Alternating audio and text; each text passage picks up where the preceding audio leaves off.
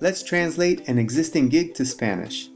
Once logged in, place your mouse over your username and click My Sales, and then My Gigs. It's important to note that the translation is the exact same gig as your original gig, with the exception that it's in Spanish. If you suspend or delete your original gig, it will also affect your translated gig. Click Add Translation. You'll receive a pop-up window verifying that you know and can communicate in Spanish. This is to ensure the quality of your Spanish gigs. If you're comfortable with translating, then click OK. First, you'll need to translate the gig title. Please note, your original gig title text is located just below for your reference.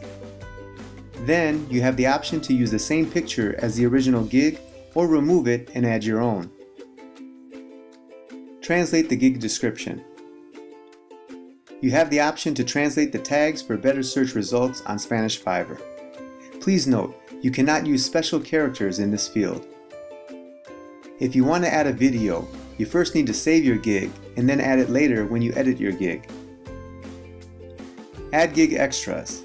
Again, the original text is just below for your reference. And that's all there is to it. Just click Save and continue. After your translated gig is created, you have the option to edit your translation or perform other actions. Now that your translated gig is active, it will appear in the Spanish Fiverr listings.